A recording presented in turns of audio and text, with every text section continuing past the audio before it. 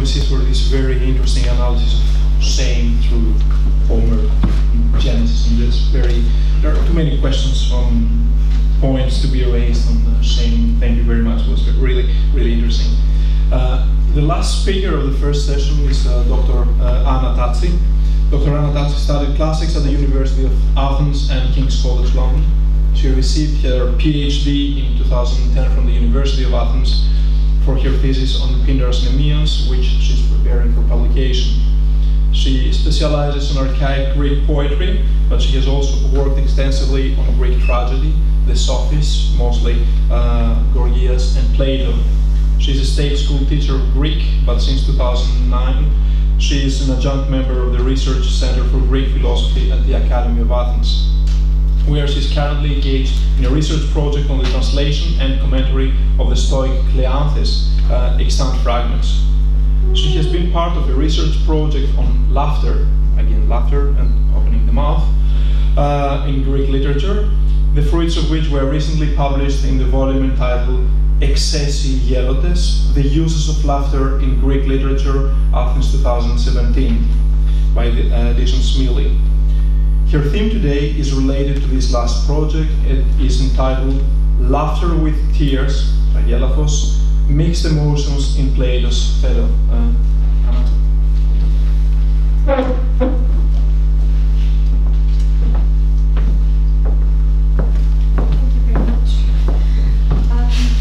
First of all, let me thank all the organizers for putting this together and for the invitation, and especially Professor Panos Yossi from the Belgian Archaeological School and Mrs. Emmy Macri from the Norwegian Institute at Athens for all their help and valuable assistance, and also the Acropolis Museum for hosting this conference and this beautiful exhibition on such an interesting topic as the emotions.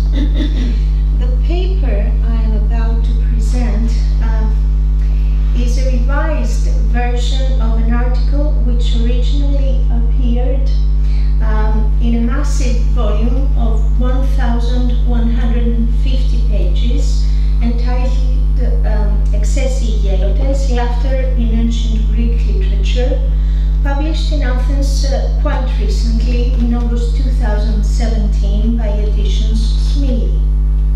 The volume is an anthology of about 150 fragments which examine the uses of laughter and the laughable in various contexts in a wide range of ancient Greek authors from the 8th century BC to the 2nd century AD.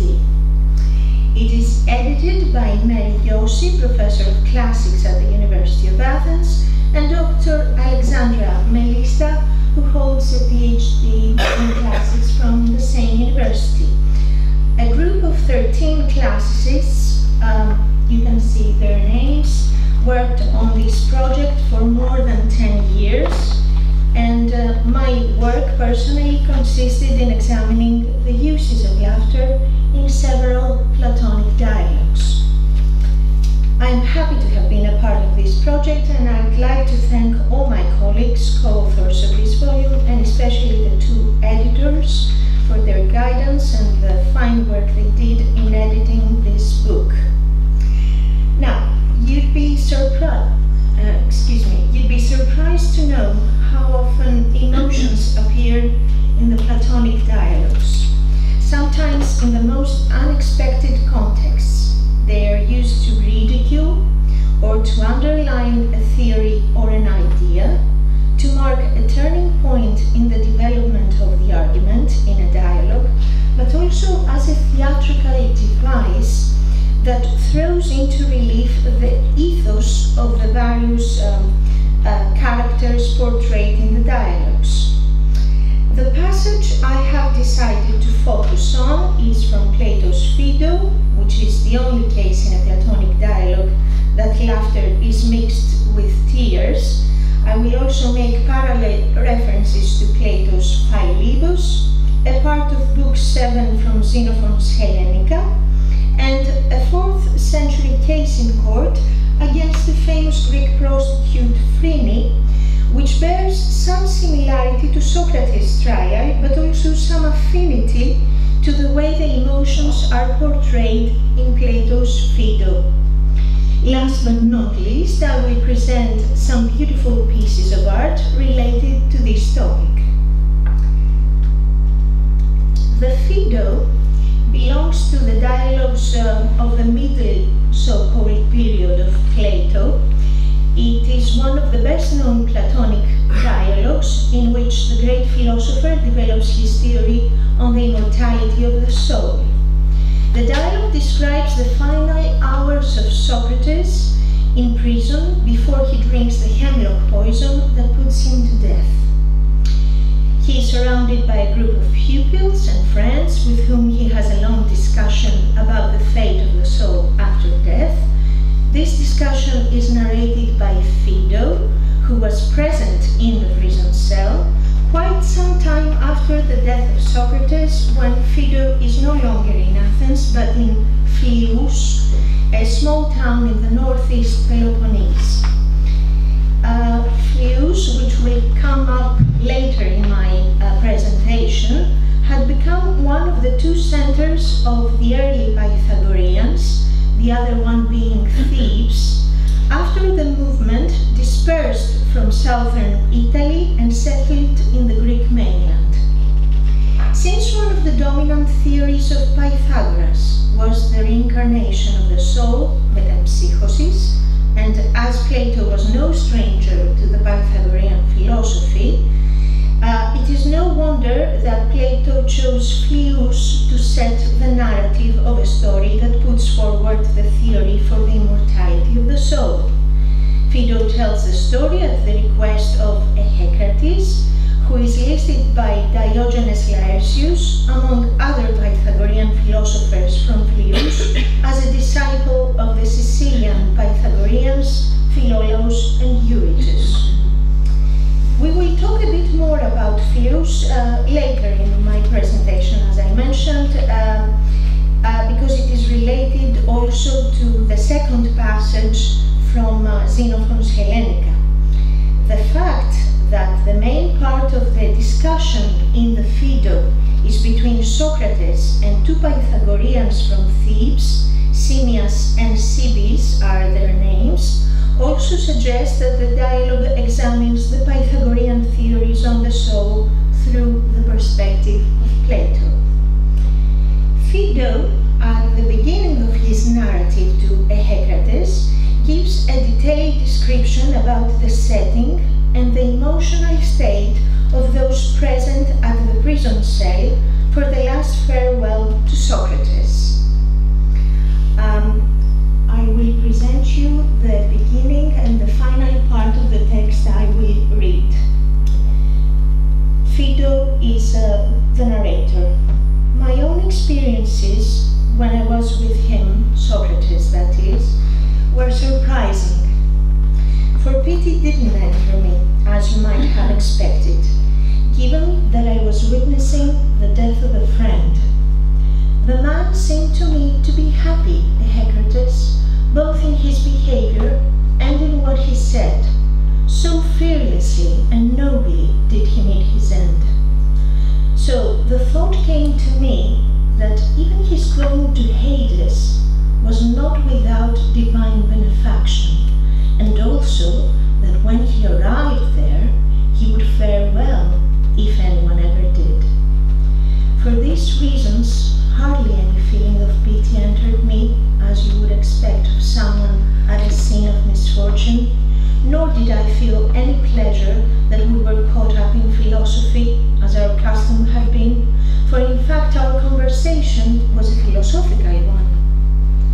Instead, I had a quite peculiar experience, an unusual mixture blended together from both the pleasure and the pain, as I took in the fact that his life was just about to end. Everyone present was pretty much in this state, sometimes laughing, but at other times in tears, and one of us particularly so, Apollodorus. I suppose you know the man and the way he behaves. The passage describes eloquently the emotional emotional state Socrates' friends were in, which is in sharp contrast to the emotional state of Socrates. Phaedo calls this mixture of laughter and tears a peculiar experience upon deep pathos, a bizarre emotion that he found quite perplexing. This unusual mixture of pleasure and pain betrays the perplexity of Socrates' friends towards the serenity and calmness of the philosopher in the face of death. They were sad to lose him, hence the tears, and they were prepared to experience a somber and gloomy atmosphere in the prison cell. However, Socrates seemed to be happy. He was a demon, both in his demeanor and his words, and this was obvious from the fact that he saw this gathering as yet another opportunity for a philosophical conversation. Phaedo said he could not find real pleasure in this conversation as he normally would have, because he knew that his teacher would soon die. But he could not feel any real sorrow either, because he could see him so cheerful and happy, the same old Socrates, undisturbed as if he were oblivious to the fact that his life was about to end. So Phaedo could not help himself from laughing at times, and this feeling was shared by everyone present. Now, this quotation belongs to Immanuel Kant, but it is quoted, that's where I found it at least, in Henri Bergson's great essay on laughter, Le Rire, which was written in 1900s. Kant, I think, describes very successfully the feeling and the reaction of Socrates' friends and disciples at the prison cell. Laughter is the result of an expectation which of a sudden ends in nothing. So they expected him to be solemn and sad and maybe even crying, but on the contrary, he was happy and merry. Now, let me move on to the parallel passage from the Philebus. The Philebus is a dialogue which talks a lot about emotions. In the Philebus, Plato analyzes theoretically this mixed emotion of pleasure and pain and describes it as a kind of false pleasure, pseudis idoni. He argues that this falsity is a common characteristic shared by the majority of pleasures, because most pleasures presuppose a deficient state of being, a lack of a certain thing, or some kind of disturbance in the soul. This means that inevitably most pleasures involve a certain kind of pain caused by this lack or disturbance. In the Phaedo, not long after the passage I quoted previously, Socrates, right after the prison officers unchain him, sits up on his couch to rub his leg, which had gone numb from the iron fetter, and remarks that pleasure has a surprising natural relation to pain, and that if someone catches the one, inevitably he will catch the other one too. This notion reflects the theory advanced by some early natural philosophers, most notably Alcmaeon of Croton in South Italy, and it was also shared by the Pythagoreans, according to which the human state and the cosmos is based on pairs of contrary notions and ideas. In the Philebus, Plato opposes false pleasure to true pleasure, alithis idoni, which can be described as an emotion of pure bliss, quite similar to the emotional state Socrates was in. True pleasure occurs after an unfelt lack is satisfied. Such is the pleasure we take from beautiful sounds, colors and shapes, beautiful smells, or from learning. To sum up, true pleasures are pure and genuine because they are enjoyed in and of themselves, not because there is a certain feeling of lack or a certain kind of incongruence within the soul. It becomes evident now that in our passage from the Phaedo, this contrast between the true pleasure of Socrates and the mixed pleasure of his friends signifies the distance between the man who has spent his life in philosophy and those who have not yet covered that distance. Especially one of them, Apollodorus, I don't know how this works. Should I press? Because I want to point to people like the painter.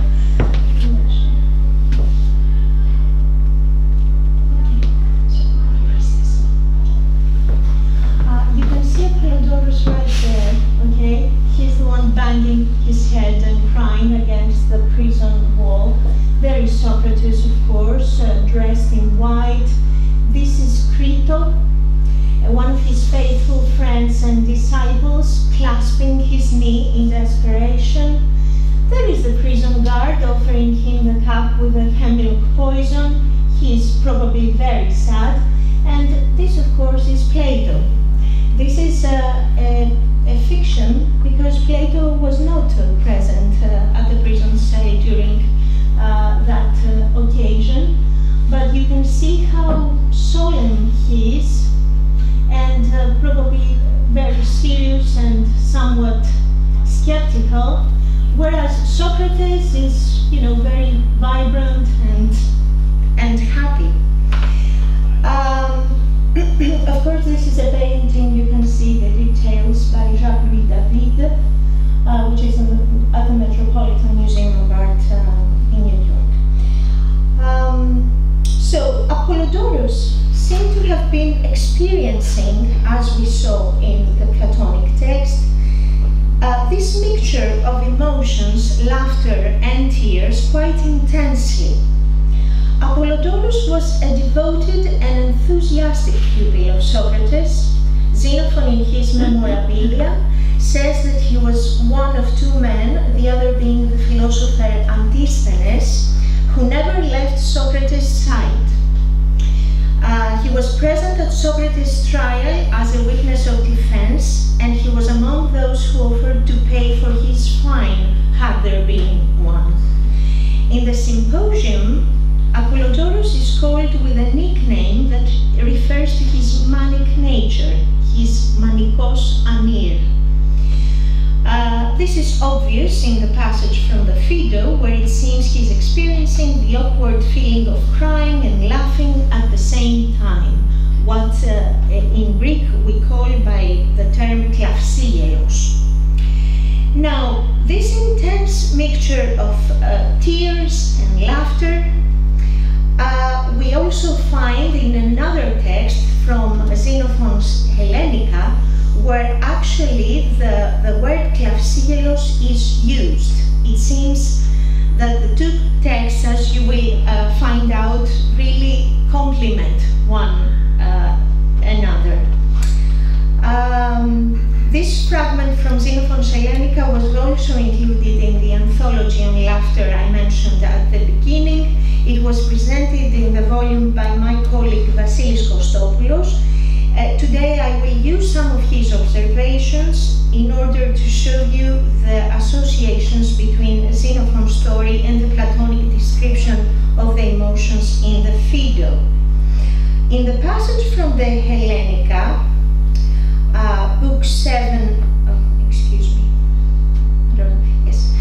chapter 2, Xenophon narrates the events that took place in the town of Phlius, there it is, around 367 BC.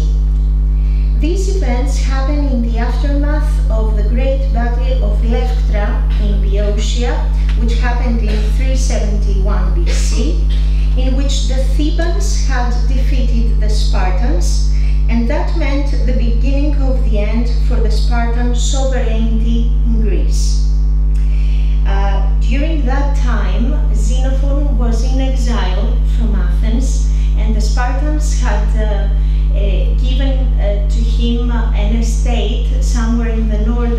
part of Laconia to spend his time. But after this battle that I will refer, he had to leave Sparta and move to Corinth before he finally reached Athens.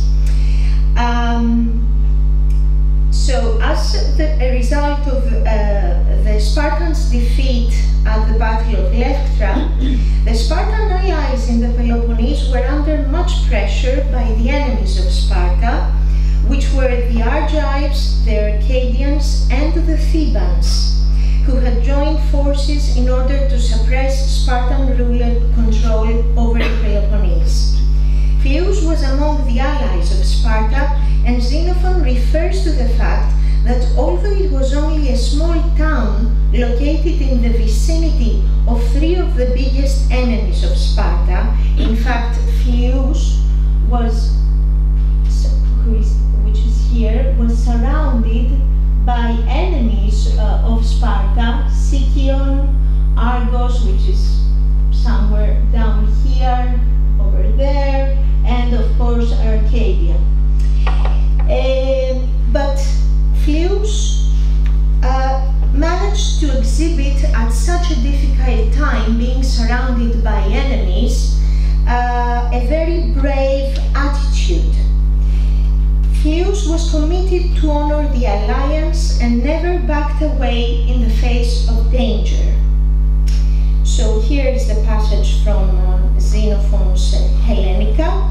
Xenophon praises the city as a model of civic conduct and administration, admires it for its oligarchic constitution and for the great ethos of its citizens, their fearlessness, astuteness, and perseverance. In the exact passage that follows, which you can see here, Phlius is under attack by the Arcadians and the Eleans, and with them there is a group of exiles from Phlius who belong to the opposition. The citizens of Phlius managed to repel the triple attack and push away the invasion of the enemies inside the city walls and clear off their Acropolis.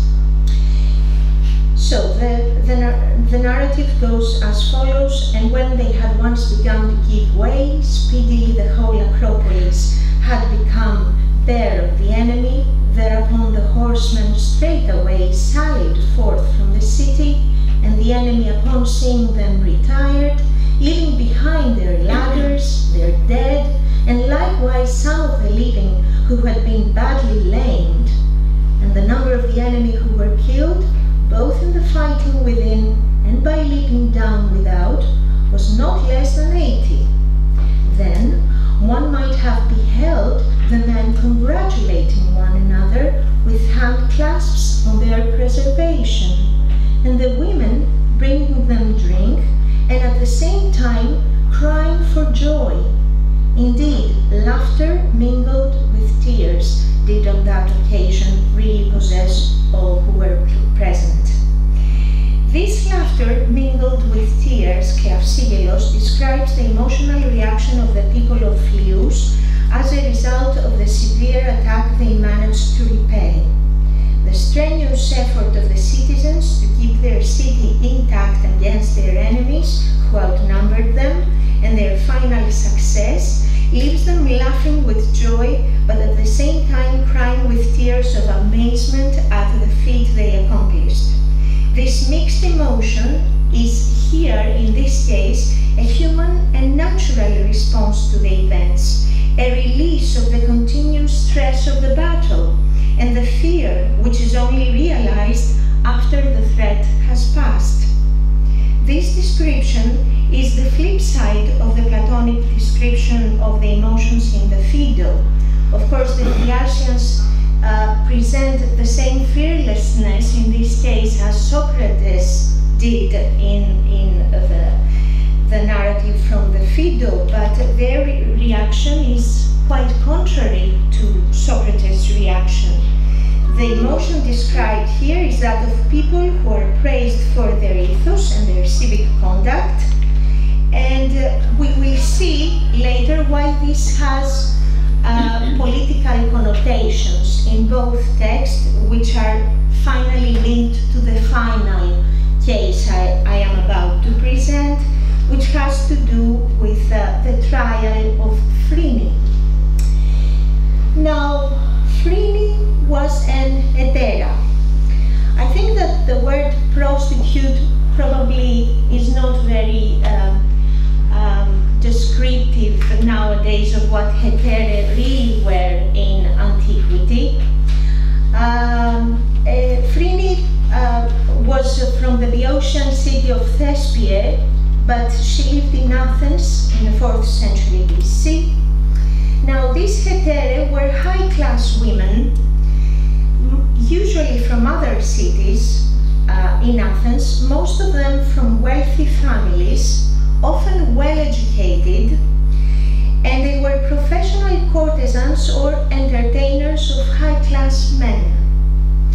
They were very different from most Athenian women in that they were quite independent, both financially and socially.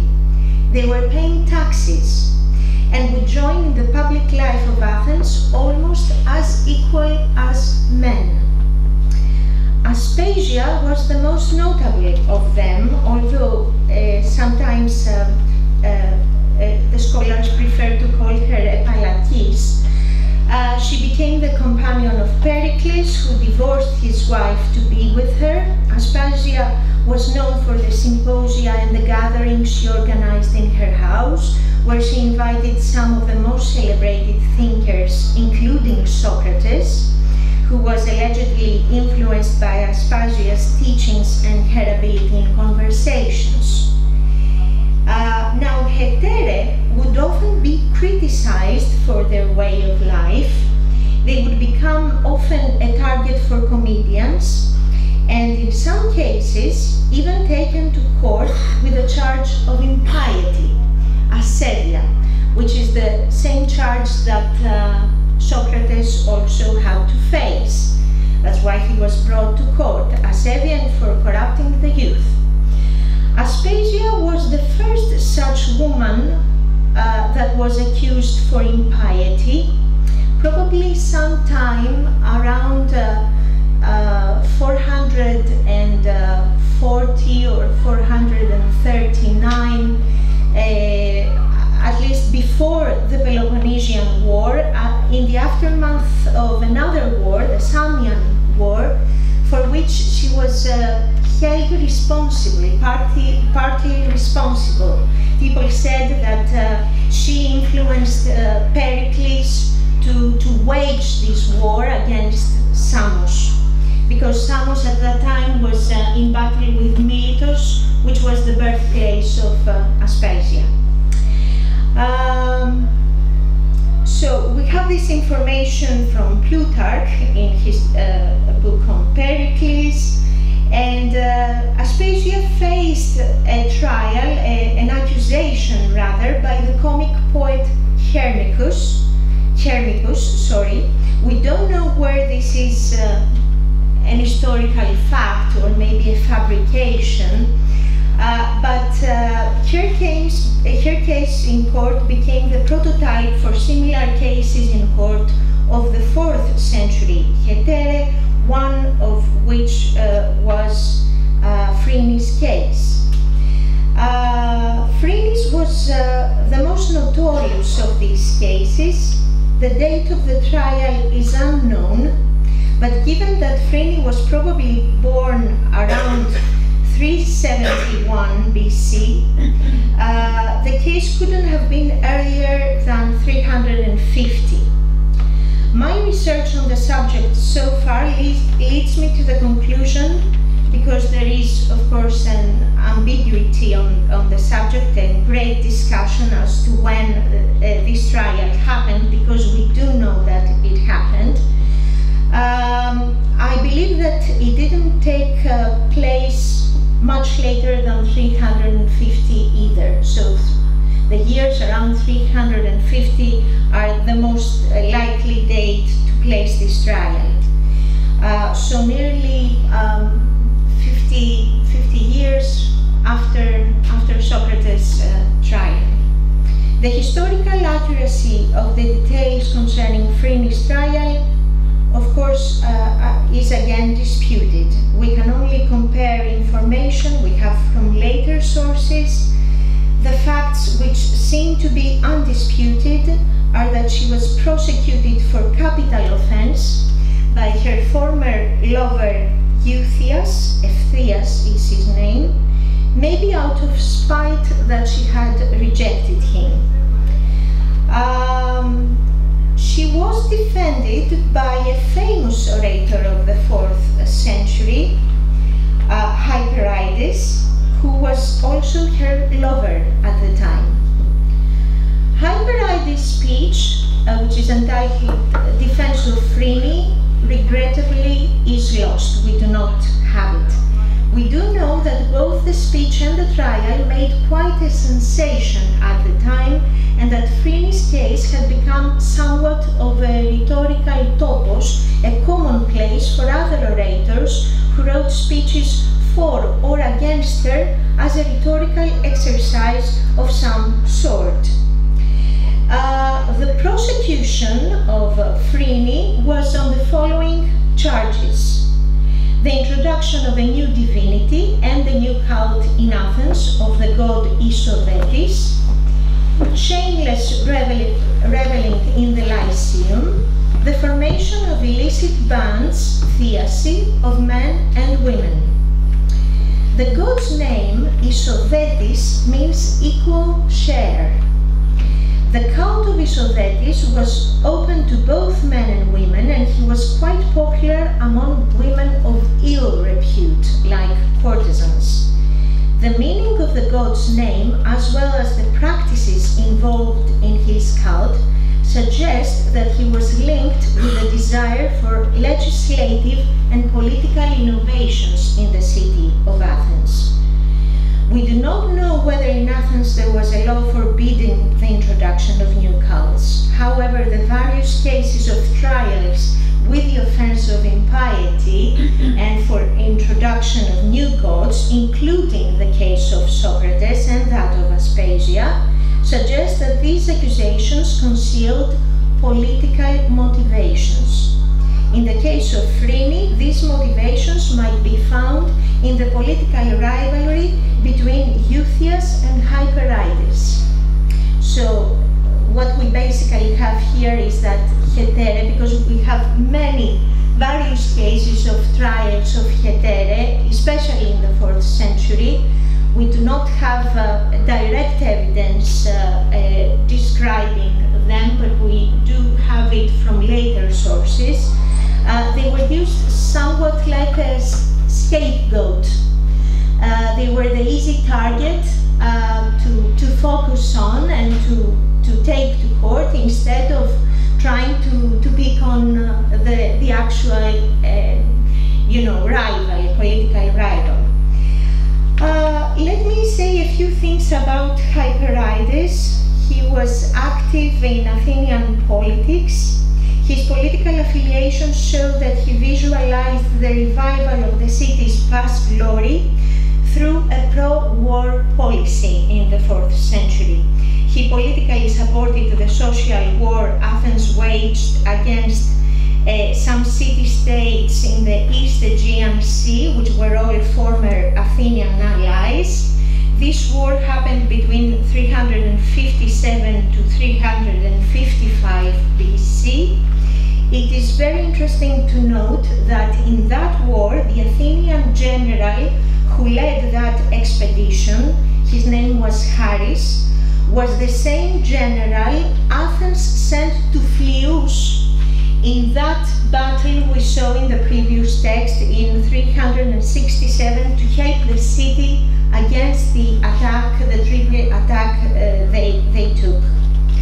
Hyperides also supported Demosthenes in his anti-Macedonian policy, and his pro-war policy was opposed by many politicians at the time, including Euthias, who believed that because of the continuous wars, Athens had become too weak to achieve its former glory.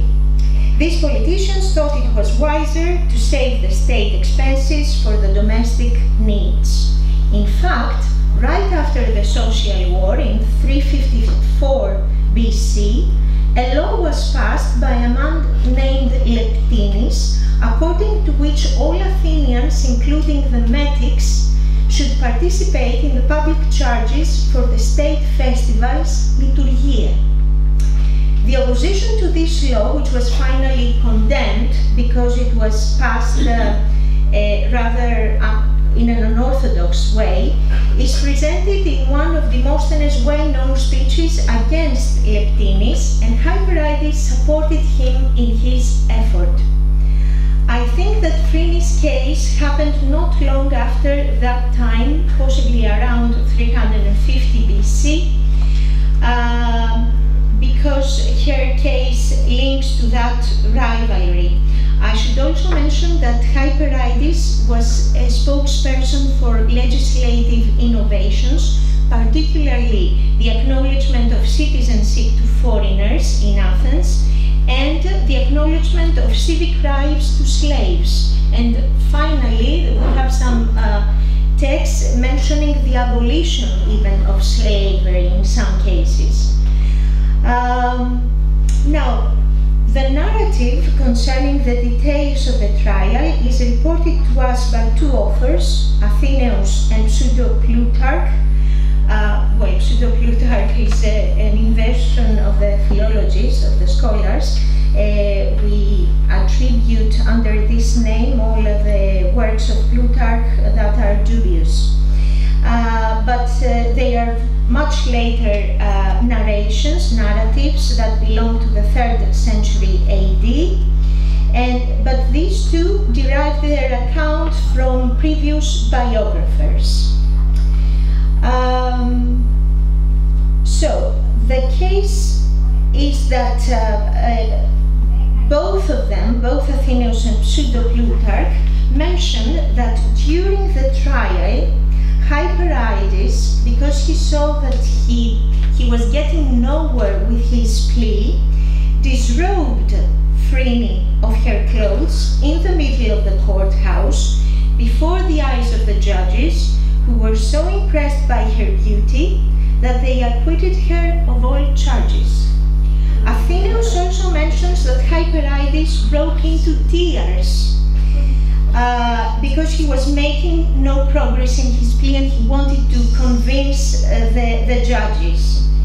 And some previous sources, the first source of this story that we have belongs to a comic poet, Posidipus, of the 4th to 3rd century BC, and one of his comedies entitled Ephesia, where he mentions that Phryne was also crying while clasping the hands of each one of the jurors, pleading for them to acquit her, to let her live. Of course, Phryne was finally acquitted. So now, imagine if it was 350, that means that Plato was still alive. He died in 347 BC. Imagine Plato being a witness of this spectacle, because in this case we see the trial of a woman becoming a spectacle, her crying in tears, being in tears, pleading the jurors, please save me, don't put me to death. And imagine Plato being the witness of all this and thinking back at Socrates' case and how he was treated. We do know from Plato in the Apology that Socrates was really indignant to all the threats that were put to him. We know that there was a double vote, and the first vote was a near success for him, but after the jurors saw him being totally oblivious to the fact that it didn't matter to him whether he would live or die, he preferred death actually, because living in Athens at at such a democracy, at such a constitution, was really beneath him, the way things had gone. So imagine Plato thinking back at his teacher, his master, and seeing the Athenian democracy and the laws and the legislation and the constitution reaching such a level. It would have been, you know, he would have been really indignant, maybe appalled by this whole situation. So here, yes, we have a few facts about the chronology. Phaedo written around 370. I believe that Plato, maybe in view of all these trials of